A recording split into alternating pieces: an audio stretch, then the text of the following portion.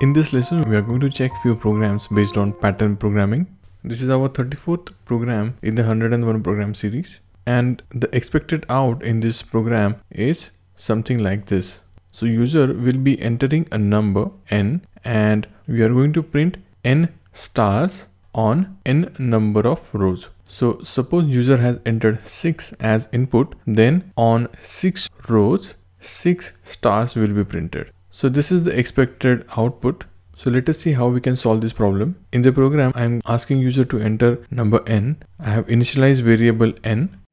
I and n are two variables which I am going to use to represent rows and columns for my console screen. So this is a sample console screen. This I am just using to illustrate you this better.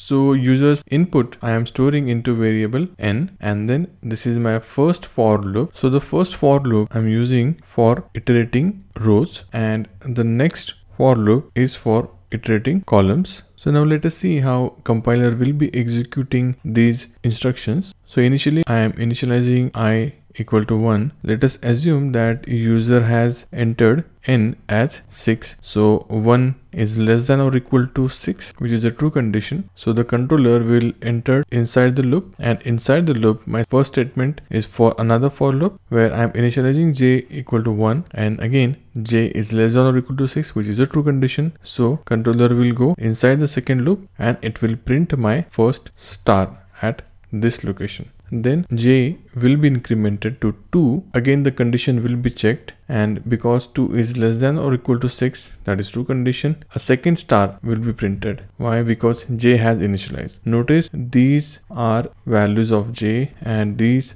are values of I. So the condition will become only false when j will be 7. So once j becomes 7, so condition to be checked will be 7 less than or equal to 6, which is a false condition. So till this point, program has printed 6 stars and cursor is at this location. And once my condition becomes false, it will come out of this for loop, and then we are instructing for a new line character. So cursor will move on to the next row. And then as this was my last statement of this for loop, then I will be incremented. It will become 2. So this condition will be true, and then this whole block will be repeated. So for the second row, these stars will be printed again, and then the cursor will come on to the next row at this location. So this process will be continued while I and n do not become greater than 6. So my final output will be something like this, and cursor will be at this location. So once the main for loop is also terminated, program will also get terminated.